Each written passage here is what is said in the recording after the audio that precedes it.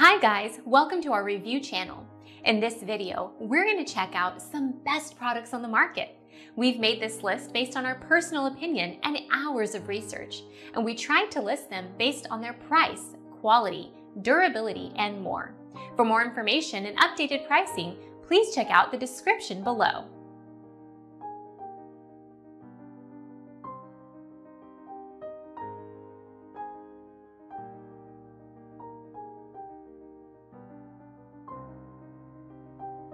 The 24-ounce Yama Sitka is a handy and handsome option that can be placed directly on the stovetop to boil water before you begin steeping. The stylish stainless steel lid has a built-in micromesh filter to keep loose leaves out of your pour. Microwave-compatible, hand-blown borosilicate also comes in tiny 12-ounce.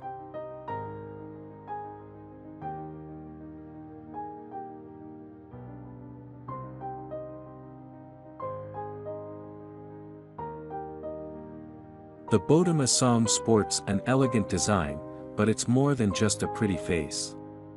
Based on a typical French coffee press, it has a plunger that squeezes the leaves into the bottom of the filter, allowing you to easily control the strength of your beverage.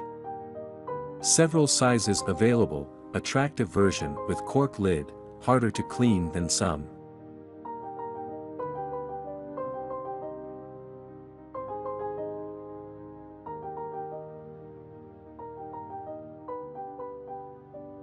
Hiware kettle. Offering a full liter of brewing capacity, the Hiware kettle can be used on your stove, whether gas or electric, as long as you keep it on low to medium heat.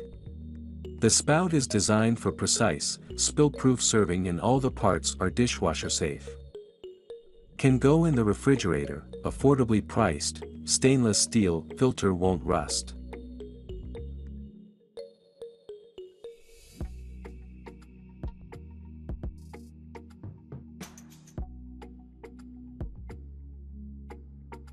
The distinctive Yama side pour holds up to 10 ounces of liquid to brew and deliver 1 or 2 servings at a time. Use it with sachets of your preferred blend, or add a selection of loose leaves, dried herbs, fruits, or edible flowers to the ultrafine mesh filter basket.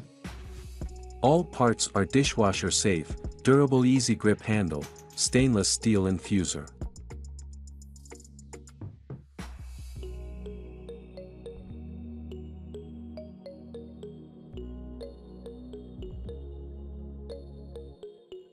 The lovely Hario Cha-Cha Kyusu Maru boasts an elegant and resilient Japanese construction and an ample capacity of 700 milliliters.